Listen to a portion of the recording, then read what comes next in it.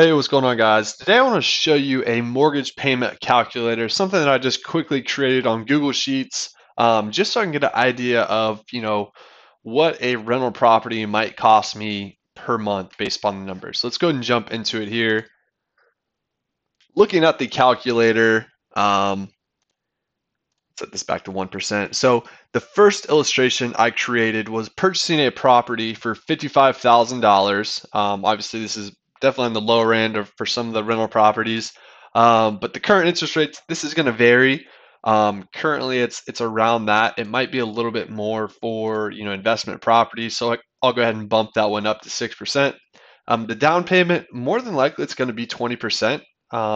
You have to check with your lender, so that's kind of depending on what lender you go with. But typically, if it's considered an investment property, you're gonna have to put 20% down to purchase it.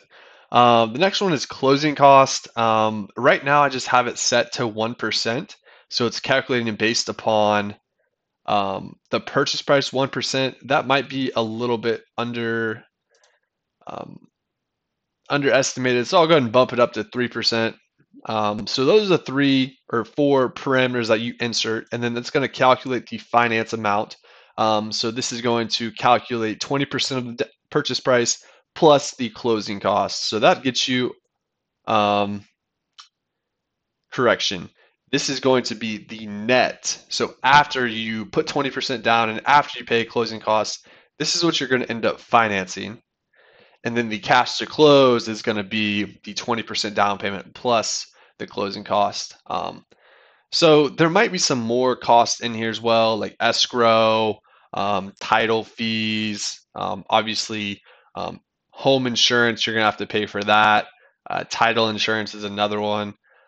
Depending on your situation, there might be some additional fees in here with that. So do keep that in mind. This is kind of just like a ballpark number just for the cash to close for the down payment plus the closing costs. So that kind of gets you close to where you're going to be. Obviously, estimate a little bit higher because there's going to be some additional costs in there.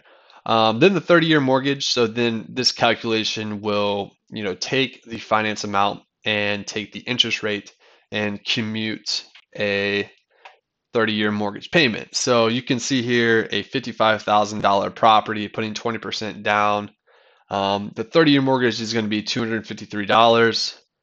The 15-year mortgage is going to be $357.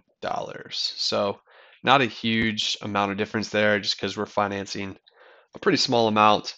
But those are the two options. So that's pretty much it. I just wanted to make this quick calculator because I'm often looking at rental properties, different investment properties out there, and I kind of just want to quickly reference to see, what the cash flow might be to, purchase a property, finance it.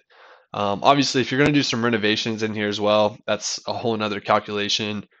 Um, but but yeah, so this is just a free calculator that I created. I'll go ahead and throw it in the link down below, and feel free to reach out if you want access to this calculator to use whenever you're researching rental properties as well.